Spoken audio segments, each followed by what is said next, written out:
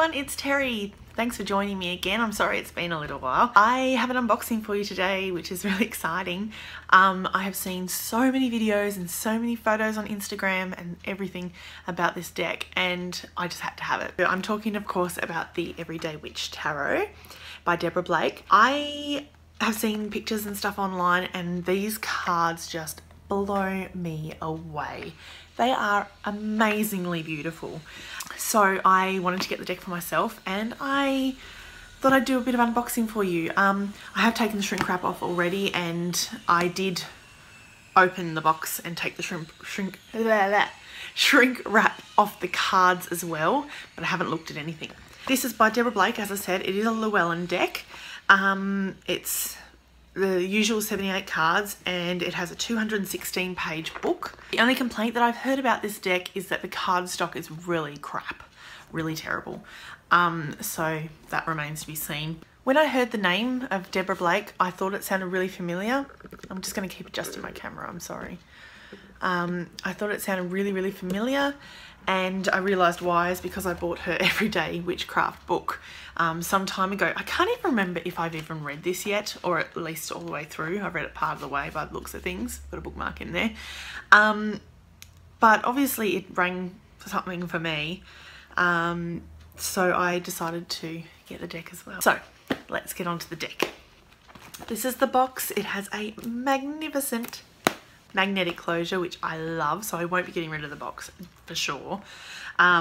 I do like to put some of my tarot decks in bags, but generally that's only if they don't have a really decent box, because otherwise I do just like to keep them in their original packaging, simply because it makes it easier to tell them apart.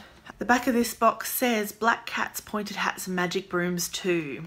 Favourable fortunes for curious witches. A fun, practical, easy to use tarot kit for every witch. Charming images pair with simple explanations to make this the go-to deck for anyone seeking to learn or practice the tarot.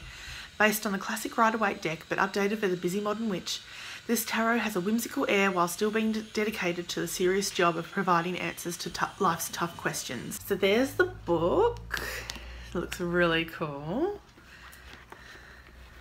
Oh, the book is in full colour. So it's like full colour print. That's awesome. That is super cool. Okay, so let's see what's in the book. Okay, so we've got an introduction, and then chapter 1, how to use the deck, how to do a reading. Chapter 2 is common questions and answers. Some tarot extras, 3 spells for use with the tarot. That's really cool. And then it goes into the major arcana, and it's got, yeah, 2 to 3 pages, probably about 2 pages. Yeah, 2 pages per card. And then there's some pages have room for notes if you want to take any notes in your book. Then it goes through to my camera falling over. You just have to, I think, acknowledge me and appreciate this video is going to be wonky because I can't seem to get it to stay there. I've got blue tack gobbed under it so it stays up, and it's not. Just wants to fall over. And then we go into the minor arcana, and lots of room for notes in there as well. Then we go into some different spreads. So 1 card, 3 card, Celtic Cross. So no new spreads there. That's all right though. And there's a conclusion at the back, which is nice, by Deborah. Awesome. That's super exciting. I'm gonna love reading this. I just love the fact that it's full colour. That just makes me so happy. Okay, the cards. Let's have a look. There's a cute little, if I can hold this up without all the cards falling out, let's have a go. There's a cute little pull thing here to lift the cards out, little ribbon, which not a lot of boxes have that, by the way. I think the last one that I had that is like the Wild Unknown, maybe. It's not real common. Maybe it's more common than I think or realise. Oh, these are really cool. Okay, I'll show you a couple of, I'm not going to show you every card, but I'll show you a couple of them. Here's our Fool. She is having so much fun there. She does not give a damn. She's cool. Oh, and the backing is super cute. That's That's awesome. Okay, what else have we got here? Magician.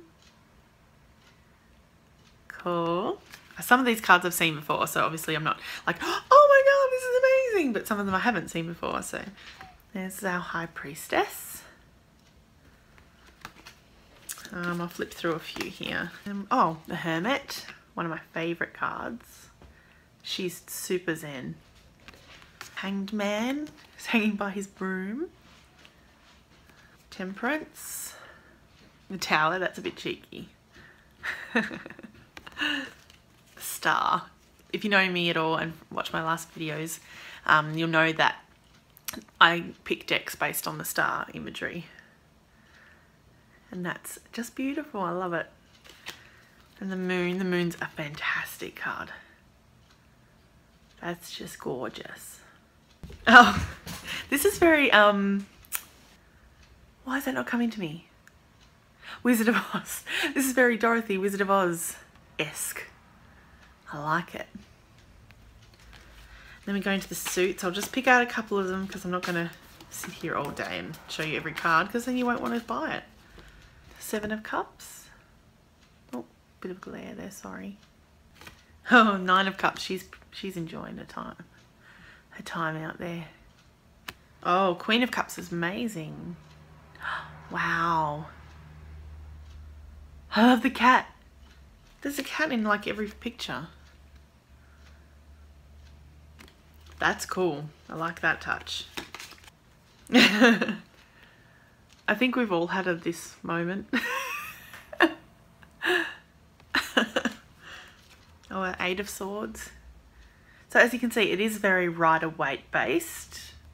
I mentioned the cardstock before. Yeah, it's super thin. Really flimsy, really crap cardstock, really. And that is kind of disappointing considering the amount of effort that's gone into the amazing artwork, the amazing book, and the phenomenal box. It's, you know, there's this, you know, you go to all this trouble to make and present a deck beautifully, like with the magnetic closure on a box. Like that's not, I mean, it might be cheap to do, but it's not exactly standard. And then you create a full color guidebook, which is again, probably not hugely expensive to the publisher, but it, you know, it's uncommon. That's the word I was looking for, uncommon. You've got these beautiful images by this amazing artist, and it's let down with shitty cardstock, which is really disappointing.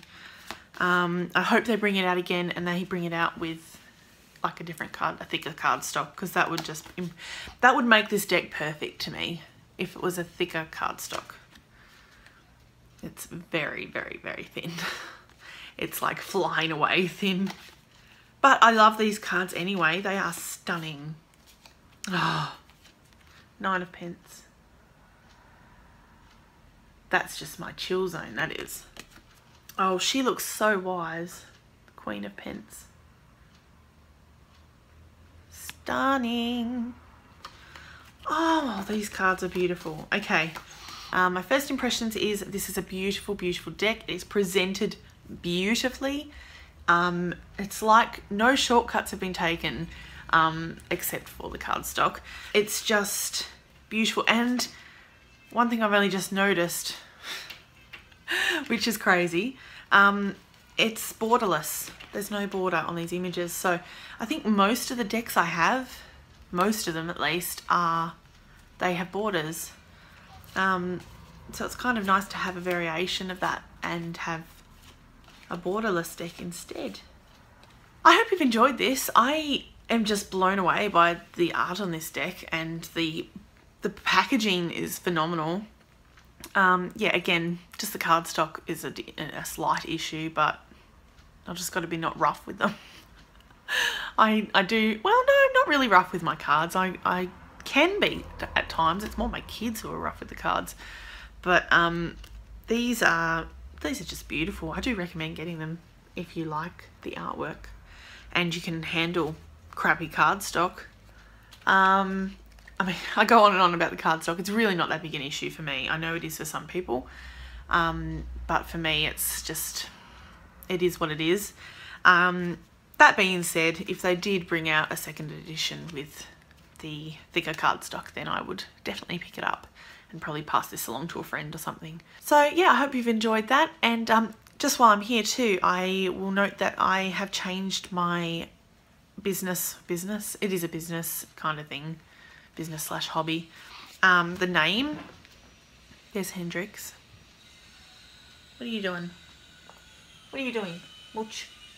I have changed my business name, so it's still, my channel is still my name, but then it has Bacana Cottage, which is like a combination. It's a long story. It's probably on my website somewhere. Like, I can't really remember.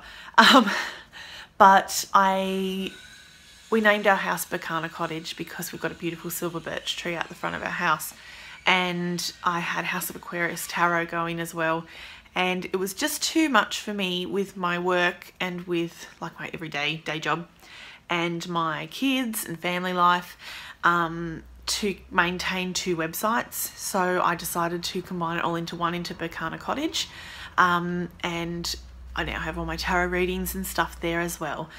So if you're looking for me, House of Aquarius, so I think, yeah, houseaquarius.com now should, if it doesn't, it will by the time I've uploaded this video, it should take you to bacanacottage.com. Otherwise you can just find me at bacanacottage.com, and I'll put the link down below as well. I think that's all I had to update you with. I can't think of anything else, and I probably will after I finish this video and start editing. So thanks so much for joining me again, and I will see you next time. Bye.